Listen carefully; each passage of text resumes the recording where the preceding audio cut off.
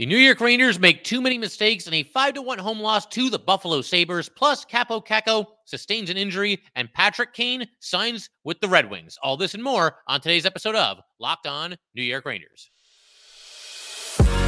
You're Locked On the New York Rangers, your daily podcast on the New York Rangers. Part of the Locked On Podcast Network, your team every day. Welcome back, Blue Shirts fans, to episode number 950 of the Locked On New York Rangers podcast. I'm your host, John Chick. Just want to thank you guys, as always, for making Locked On New York Rangers your first listen every day. We are free and available on all platforms, including YouTube. And today's episode of Locked On New York Rangers is brought to you by Game Time. Download the Game Time app, create an account, and use code LOCKEDONNHL for $20 off of your first purchase. And we are, of course, part of the Locked On Podcast Network, your team every day. So Rangers play the Sabres last night in Madison Square Garden, and just some uncharacteristically sloppy play from the Rangers. Too many turnovers. Certainly a much slower start than we've gotten used to seeing them enjoy. This season, one of their staples has been getting off to fast starts in games and playing with urgency right from the opening faceoff. We didn't really see a whole lot of that. Part of this might be due to the wear and tear of the schedule. It's a very dense schedule, very challenging portion of the schedule for the Rangers. We'll talk more about that in a little bit. But I do want to kind of kick off today's episode by talking about what turned out to be sort of the biggest news coming out of that game and the headline grabber. I mean, look, the Rangers didn't play well. We know that. I would say after the early loss to the Predators, I would put this as probably their second weakest performance of the season. And obviously, they've been winning a lot of games, but this is probably overall their second weakest performance, I would say. But again, the headline grabber, we can live with all that. It's an off night. It happens once in a while. It is what it is. And the Sabres were obviously opportunistic and capitalized on the Ranger mistakes. But the thing that's kind of going to linger a little bit or could linger is the fact that Kaapo Kakko is now injured. He was hurt during the second period. And then at the start of the third period on the broadcast, that's when Sam Rosen let all of us know that apparently he had gotten word that Kaapo Kakko had indeed sustained a lower body injury and would not return for that game. And based on how he hit the boards and just the way that looked, that was not exactly surprising news, but he was ruled out at that point. After the game was over, Peter Laviolette was pretty vague about the injury to Kakko. He basically just said that Kakko was being evaluated for a lower body injury, and that was just about it. And to be fair, that might have been about all that Peter Laviolette even knew about the situation at the time. Obviously, the game had just wrapped up, and I'm sure he was still being diagnosed at that time. But as far as what happened on the play, Kakko, all of a sudden, this kind of happened off camera, or it might have been like in the corner of the camera, but I didn't happen to be looking that way when it happened live. But all of a sudden, Kakko's down behind the Sabres net. He's rolling around the ice and grabbing his leg. He was then helped off the ice during a TV commercial break and was not putting any weight on his left leg. He was basically what happened. He was tangled up with Johnson behind the Buffalo net, and his leg just kind of got caught behind him. His skate kind of dug into the boards there, and his leg essentially just bent in a way that your leg really is not supposed to bend. As he was going off the ice, he couldn't put any weight on it. He had one of the trainers there, and one of his teammates, I think it was Trocheck. It was difficult to tell from the camera angle, but I think it was Trocheck helping him off the ice there. But he's getting some stick taps from his teammates, and obviously everybody looked concerned. And again, let me also just say that this was not a dirty play or anything like that. It was just two players engaged, kind of battling for position there, getting tangled up a little bit, and Kakko just fell in about the worst way possible. The way that his leg bent behind him was just it's kind of tough to look at. And obviously, you feel for Kaapo Kakko. I do want to also address this, too. There was a small amount of Ranger fans who, as soon as this happened, they're saying, oh, man, we can sign Patrick Kane now. Kakko's going to be out for the year. Put him on LTIR. We'll get that cap space, this, that, and the other thing. First of all, we now know that that's not going to happen because Patrick Kane has indeed signed a deal with the Detroit Red Wings. We will talk more about that a little bit later in today's episode. But more importantly, can we let Kakko get off the ice first? Can we let him kind of hobble his way to the locker room? Can we let a doctor look at him before we all start declaring that he's out for the year? And here's how we're going to manipulate the salary cap, and Patrick Kane's going to come in and do this, that, and the other thing. Let him get off the ice. Let a doctor check him out, and let's wait and see the official word as far as how bad this is going to be. And fingers crossed that it's not bad at all. I would think, especially based on a couple of roster moves that the Rangers made, that certainly Kakko will not be out there on Wednesday against Detroit. I don't think he's been officially ruled out, but just watching that play, seeing how he hit the boards and seeing that he could not put any weight on his one leg, be a pretty miraculous turnaround if he's out there on Wednesday. I guess never say never, but obviously we'll see. I feel for Kakko here just from, first of all, a human perspective. Yes, Kaapo Kakko is off to a slow start offensively.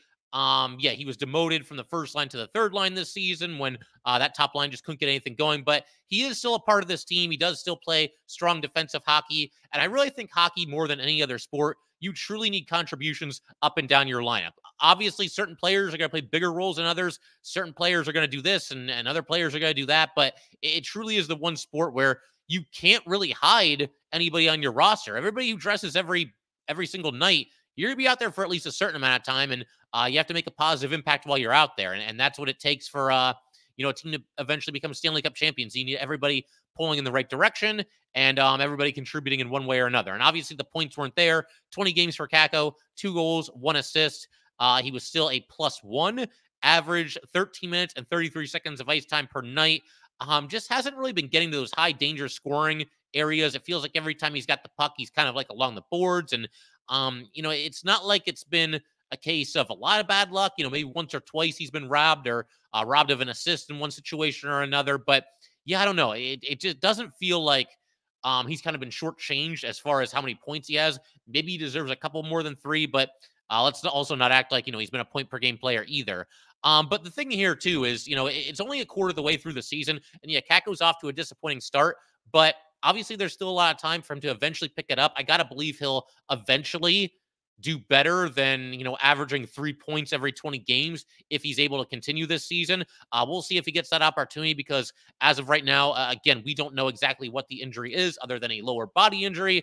And we also do not know how long he's going to be out. So we'll obviously keep an eye on that, at least as of this recording. But the time I post this, they'll probably drop the news and we'll have an idea of the severity of the injury. And, that's kind of just the way it goes. But if that's the case, we'll obviously talk about it in the next episode. And I'm sure the everydayers will be back for that.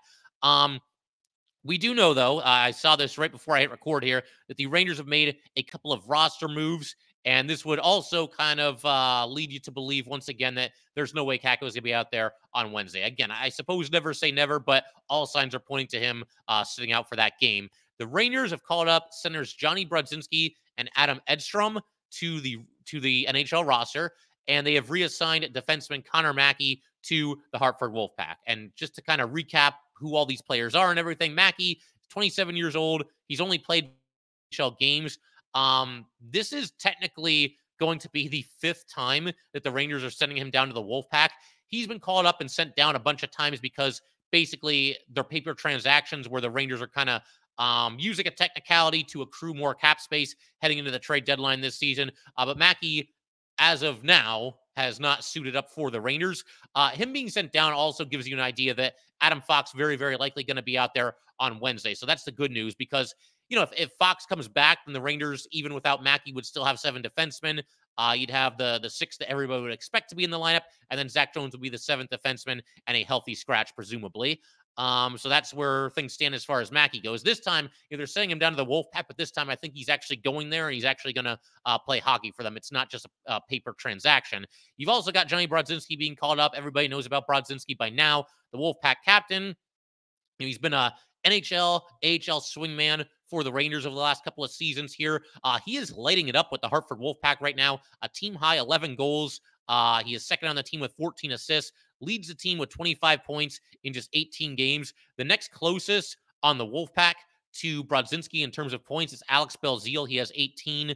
Brodzinski also a +8, third best on the team. And in fact, his 25 points, that leads the entire league. He's got more points than anybody in the AHL. So a very impressive start to the season for Brodzinski. We'll see what kind of role he's looking at with the Rangers. Obviously, can't see him being in the top 6. Can't see him cracking the power play units. I mean, maybe the second unit, an outside chance, but I probably wouldn't even expect that. We'll see how it goes. Then you've also got Adam Edstrom. He's 6'7", 220 pounds, 23 years old, drafted by the Rangers in 2019 in the 6th round. He went number 161 overall that year. And I would think he'll probably be the healthy scratch, and they would go with Brodzinski in the lineup over Edstrom. That does remain to be seen. Edstrom with the Wolfpack this year, 18 games, tied for second on the team with 7 goals, also 2 assists, and a +6. And if Brodzinski's in for Kakko, then you've got a couple of options here. You could just put Jonny Brodzinski on the right wing on the third line and have him take Kaapo Kakko's spot. But if you want Brodzinski at center, then he probably centers the fourth line, and you see Barclay Goodrow move from fourth line center to third line right wing. So the Rangers have a couple of options as far as how they want to line up there. Once again, assuming that Kaapo Kakko will not be out there against Detroit. And, again, I don't want to speculate too much until we see what the actual diagnosis is. But if Kakko is out for the long term, then yes, it is possible that a trade could happen at some point. But I'm willing to wait and see what the diagnosis is. And obviously, all the best to Kaapo Kakko. And you just keep your fingers crossed and hope that the injury was not as bad as it looked like it potentially could have been when it happened last night. But I'm going to keep everything rolling just a second here. I do want to get to this game, basically just kind of lay out the reasons why the Rangers came up short against the Sabres, and we will get to that in just a second here. We're also going to talk about Patrick Kane, by the way, signing with the Red Wings. First, though, definitely want to let everybody know today's episode of Locked On New York Rangers is brought to you by eBay Motors. Passion, drive, and patience. What brings home the winning trophy is also what keeps your ride or die alive. eBay Motors has everything you need to maintain your vehicle and level it up to peak performance. From superchargers, roof racks, exhaust kits, LED headlights, and more, whether you're into speed, power, or style, eBay Motors has got you covered. With over 122 million parts for your number one ride or die, you'll always find exactly what you're looking for. And with eBay Guaranteed Fit, your part is guaranteed to fit your ride every time or your money back. Because with eBay Motors, you are burning rubber and not cash. With all the parts you need, at all the prices you want, it's easy to turn your car into the MVP and bring home that win. Keep your ride or die alive at ebaymotors.com. Eligible items only. Exclusions apply. eBay Guaranteed Fit. Only available to U.S. customers.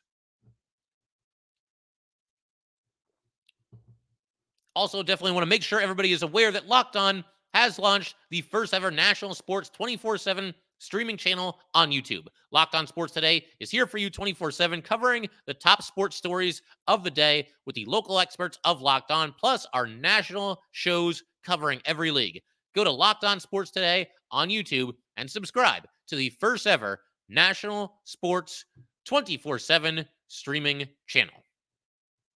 All right, to go ahead and keep everything rolling here, like I said, want to turn our attention to everything that happened between the Rangers and the Sabres last night. And I kind of alluded to this a little bit in the intro of the show, but just an uncharacteristically sloppy performance from the Rangers, an uncharacteristically slow start for the Rangers. We've seen them basically hit the ground running. And even in some instances where, maybe the other team gets to jump on them initially, like we saw that against the Penguins in their recent matchup against the Rangers. The Penguins had the better of play for maybe the first 4 minutes, and then the Rangers took it right away from them just as quickly. That just never really seemed to happen in this game. I mean, it started to toward the end of the second period. The Rangers got it going a little bit.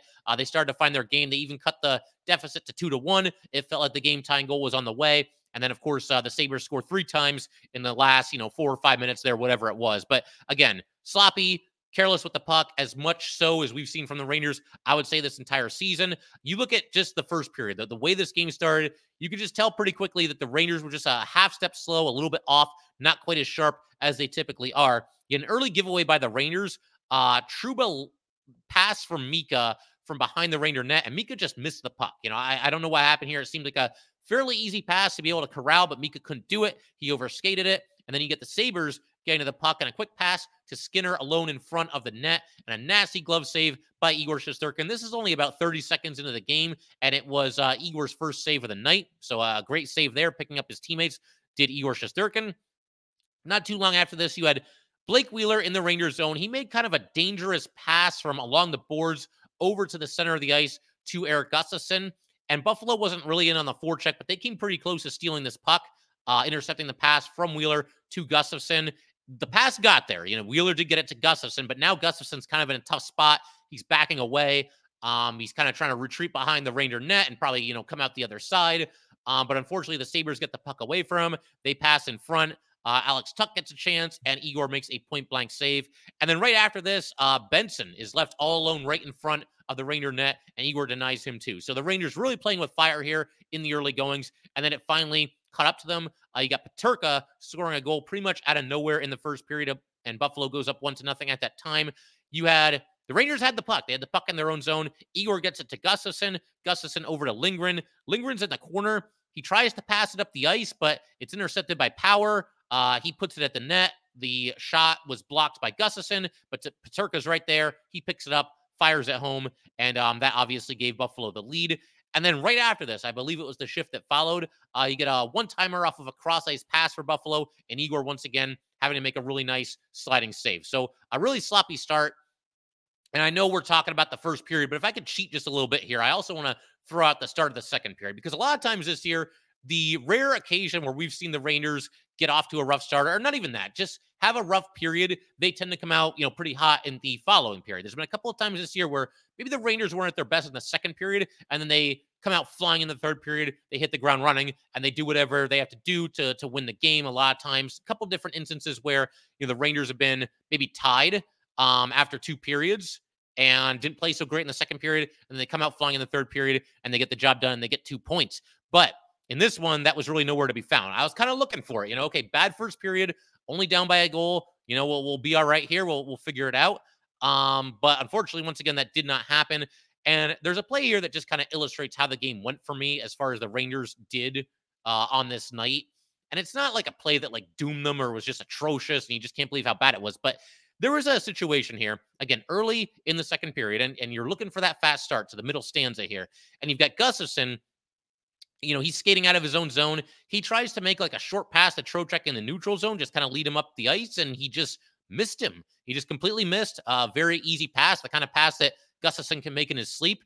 And the puck slides all the way down the rink, and it goes all the way down for an icing. Trocheck wasn't even able to get his stick on it. And again, this play did not like doom them to a loss, but it was just indicative of the fact that they weren't sharp. It was such an easy pass. And I haven't like audibly reacted in a negative way to the Rangers all that much this season, but this one kind of brought it out of me. Like the pass missed, and it was just such a simple, easy pass that misfired. And I just went, come on, guys. Like let's go. Let's get it together here. Again, we're just not used to seeing this kind of play from the Rangers. And you do have to credit the Sabres. Something that thought that like occurred to me while I was watching this game, this almost felt like the Rangers were playing themselves from like 4 years ago. Because if you remember, like during the David Quinn era, the Rangers were ridiculously young, just like the Sabres are right now. They had talent, just like the Sabres do right now. And any given night, they could play very, very well, and they could get just about anybody. They could surprise some teams. They could also have nights where they just lay a complete egg and look very much like a very young, very inexperienced team. And we're seeing that from the Sabres. The Sabres have beaten some good teams. They've lost to some not so good teams, and kind of a dangerous opponent for the Rangers in this game. I hadn't really thought of that going in, but it kind of came to fruition, in this contest here, because the Sabres, again, talented, young, hardworking team, and they got the Rangers in this one. That's for sure. So yeah, that was just one example. And then also in the second period, you had a chance where Mika was looking to spring Chris Kreider on a breakaway, and Mika's in the neutral zone, and he passes up to Kreider, and the pass just wasn't really on the money. It was a little bit ahead of Kreider. I thought also, though, that maybe Kreider still could have handled it, even though it wasn't right where probably he was expecting it to. And again, just another one of those little things that show that the Rangers just are not sharp in this game. A silver lining, though, for Mika, and I guess for Ranger fans everywhere, is that Mika did score on a one-timer. The Rangers' only goal of the night occurred on the power play. The Rangers fed it over to him, Gustafsson making the pass, and Mika slamming home a one-timer. It's been a while since he's scored on one of those, so it's nice to see it happen, and hopefully he gets rolling with that, because we know he can get hot with that shot. So that's certainly a silver lining as well. And also, they end up with a too-many-men penalty early in the second period. This was right after that Mika to Kreider misfire. So this all happens in the first 4 minutes of the second period. And this is the point in the game where you're looking for them to pick it up, turn it around, and get it going. And just kind of an ugly first couple of minutes to the second period there. I did want to mention, though, and I talked about this in the intro very briefly as well, and I'm not making excuses for the Rangers. I'm just stating facts here. This is probably, I would say, looking at the schedule, at the start of the season, and even as the season has progressed here, this to me seems like one of the hardest, most difficult, challenging stretches of the schedule that the Rangers will have to go through. They had that weird thing where they had 5 straight days off, which is just bizarre. And you don't want it to kill their hot streak, but they come back, and then they have, after 5 days off, 7 games in 12 days.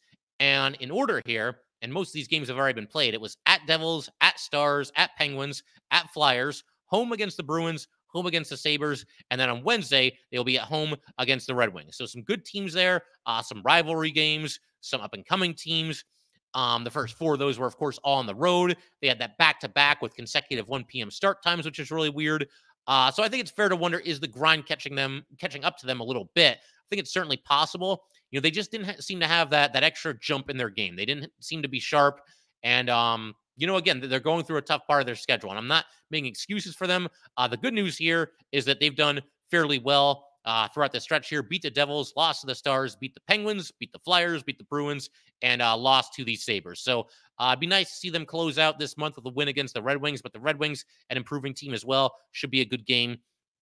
And obviously, we'll hope for a better result, and we'll hope that the Rangers certainly come out quite a bit sharper in that one than they did here. Rangers will be at home against the Red Wings in the Garden on Wednesday at 7:30. They, of course, beat the Red Wings 5-3 earlier this year after being up 5-0 in that game. Got a little bit interesting, but obviously the Rangers held on for the win.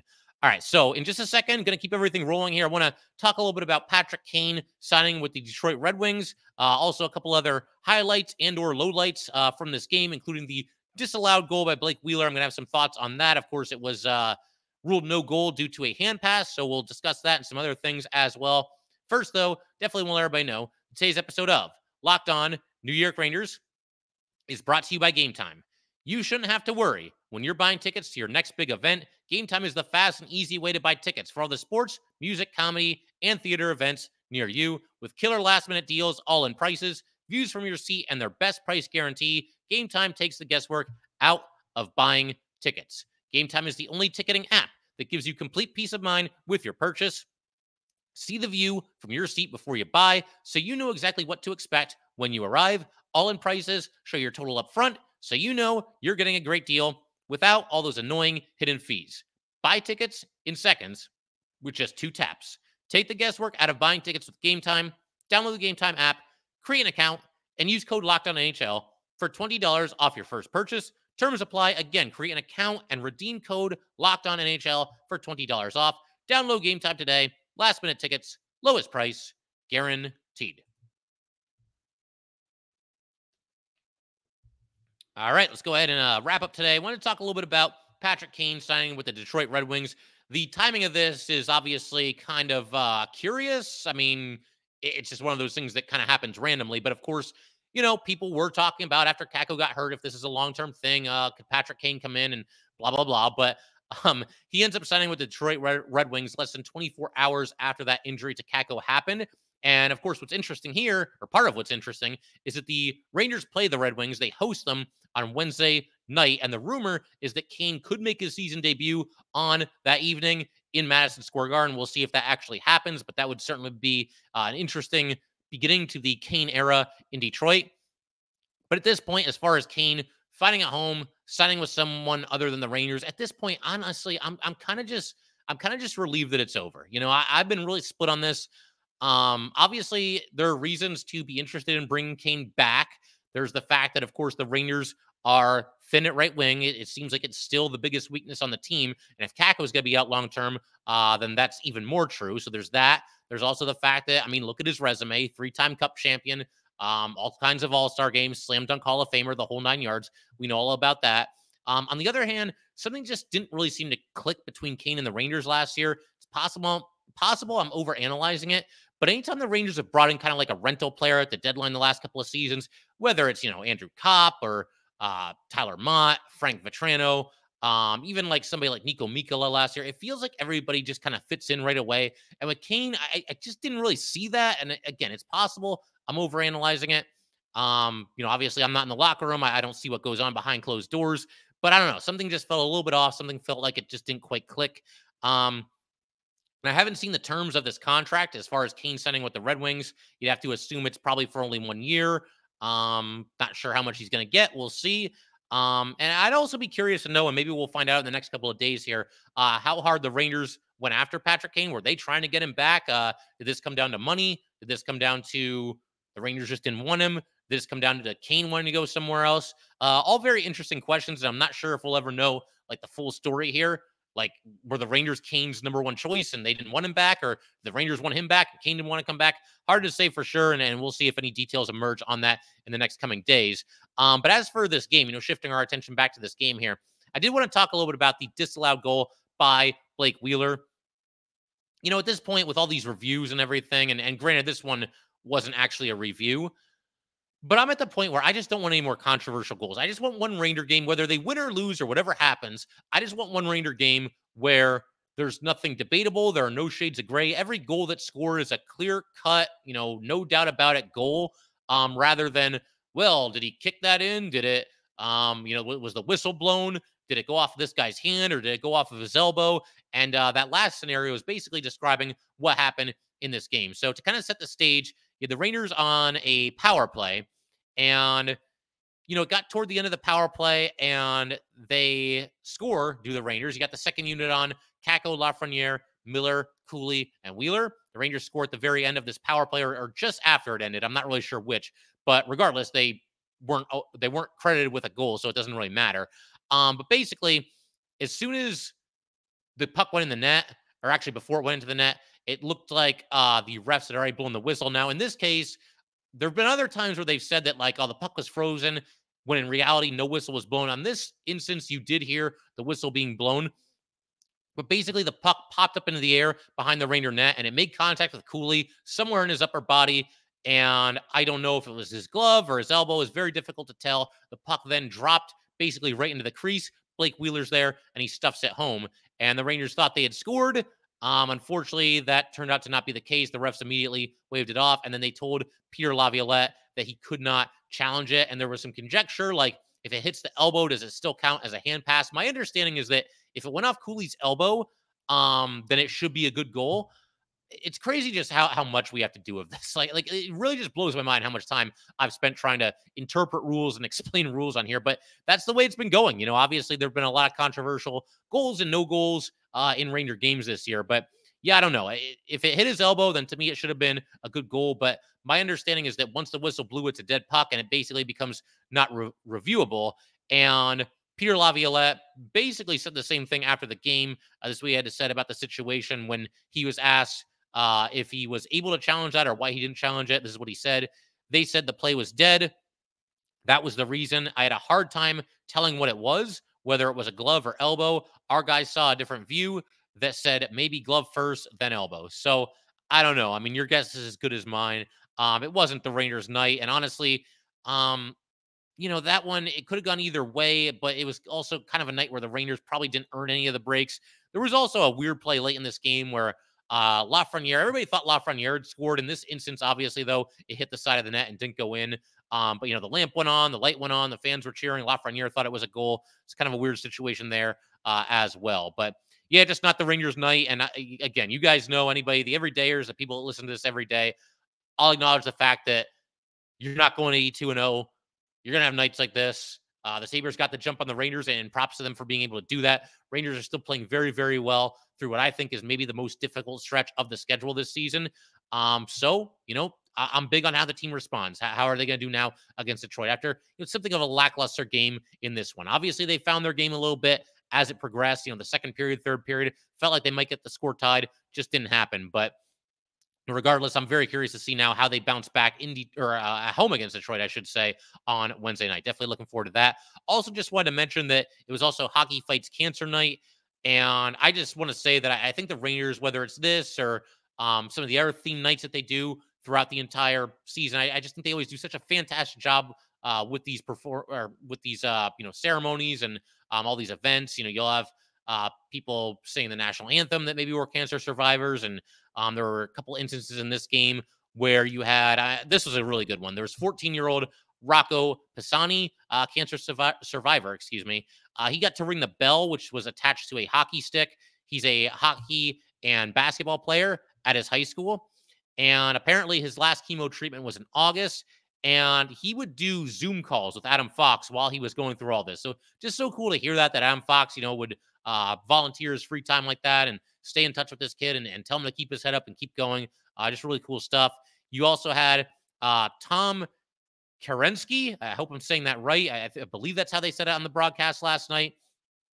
He had a full thyroidectomy and is now cancer-free. Apparently, he got to meet up with Adam Graves. He, too, was able to ring the bell during this game. And other people were honored throughout the entire night. I'm not going to go through every single one of them, but obviously all those people are heroes and very brave. And just so cool to see the Rangers, obviously do right by them and give them their own night here. It's a great theme night that the Rangers have. Everybody knows somebody who knows somebody at the very least, that has fought this battle with cancer. It touches everybody. It doesn't discriminate. It's just a horrible disease. And just nice to see the Rangers, going to bat for people who either did fight cancer or are still fighting cancer, whatever the case might be. And I also found this out too. Sabres coach Don Granato, actually a cancer survivor in his own right. I did not know that. So kind of neat that he was in the building on the same night that, the Rangers were doing this. So yeah, pretty much call it there for today. Once again, Rangers going to be back in action against the Red Wings on Wednesday. Can't wait to see how they come out in that one. If you guys would like to get in touch with this podcast, please send an email to lockedonnyrangers@gmail.com. Once again, that is lockedonnyrangers@gmail.com. Definitely give us a follow on Twitter as well, @LO_NY_Rangers. Once again, this is @LO_NY_Rangers. And definitely subscribe to Locked On New York Rangers YouTube channel. Thanks again, guys. I'll see you next time.